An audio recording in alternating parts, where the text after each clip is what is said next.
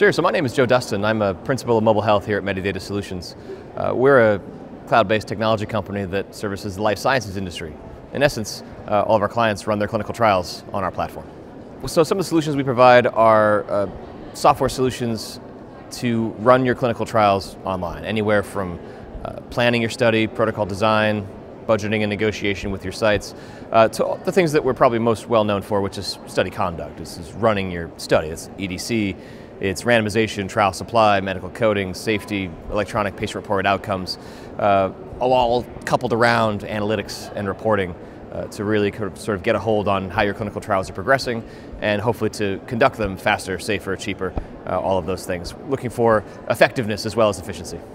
What sets us apart is more of an end-to-end sort of solution where we have organically grown a lot of these capabilities to be put into a modern architecture. I think what's the main difference about Medidata in the solutions we provide to the life sciences industry is that not only do we have applications that solve issues in clinical trials, that actually conduct trials and allow them to be done in a quick and easy manner, but we have a lot of data.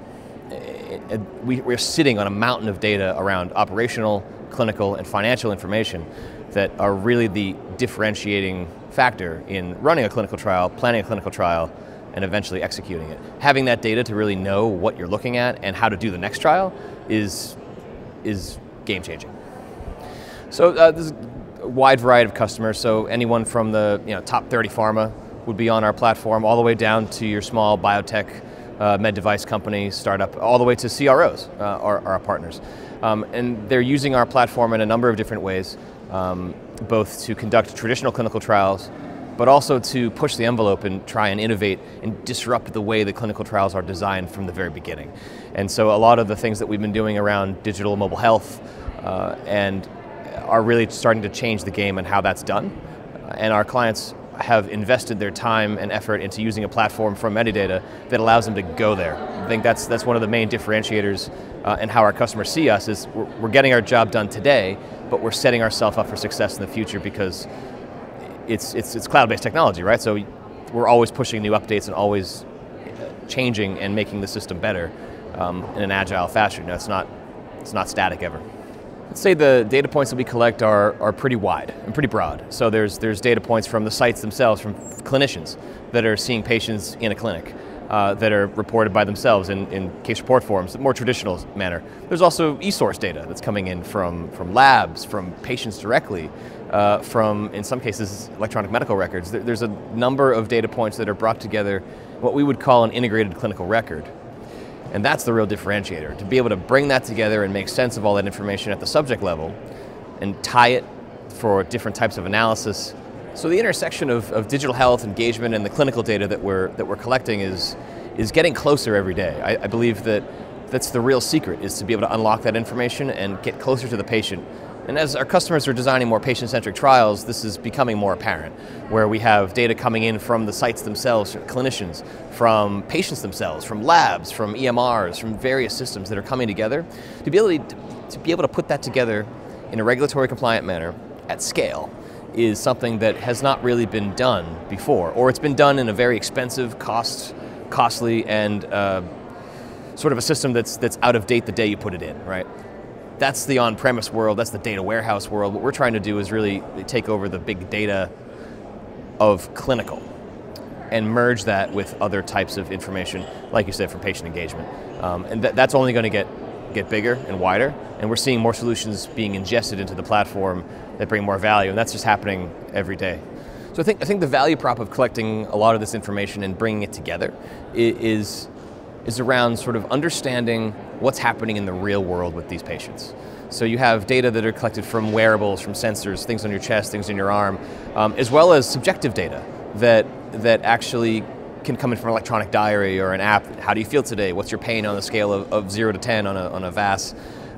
These types of information that are both subjective and objective are the key to understanding not only the types of data you're getting from the patient's body, but the context around why that's happening. So there's some trials we would see that, and the trials that we've done, that some patients would have unusually high step counts in activity data compared to the normal median of the trial. Turns out that person was a UPS driver, right? And that person really did walk 40,000 steps in a day all over the place. So the context of what are you doing, how are you doing it, and around the objective data is just as important as the subjective data of how do you feel that maps to an outcome or an endpoint. And that's really the key, is bringing new endpoints to the table from devices that send out data that you maybe couldn't get before, or replacing procedures that are typically done in a clinical trial that would be considered the status quo, and either replacing it altogether or supplementing it with new data sets that actually bring a little bit more clarity into what's really going on, that might have a completely different perspective on what that drug or treatment is doing to the patient. So we think the data unlocks a lot of that story, and we're only now at the beginning really trying to figure it out at scale, and our clients are testing that sort of to its limit at this point. So when we offer solutions to our clients, we have an offering that's surrounded around mobile health. And the mobile health area is something that we struggled with in the beginning because of the amount of device companies that were out there and the different types of data that were coming from them. So we were trying to figure out a way to normalize all that information and have a wide variety of devices that we could offer, but not having to deal with every individual device company. Because we're a software company, we want the data, but we don't have the time to really deal with the individual relationships of all the device companies. We have, for sure, and we continue to do so in some cases. But our clients really appreciate the fact to say, okay, we went from 2 devices to 175, and that is valuable. So that's one of the main reasons why we wanted to, that was one of the main challenges we were trying to solve with the various kinds of data coming in from different types of devices, both regulated and not regulated, FDA approved, not FDA approved. We needed one place to go. So yes, we did actually look around to try and figure out what's the best solution for us. We looked at other companies that had similar solutions. We looked at trying to do it ourselves.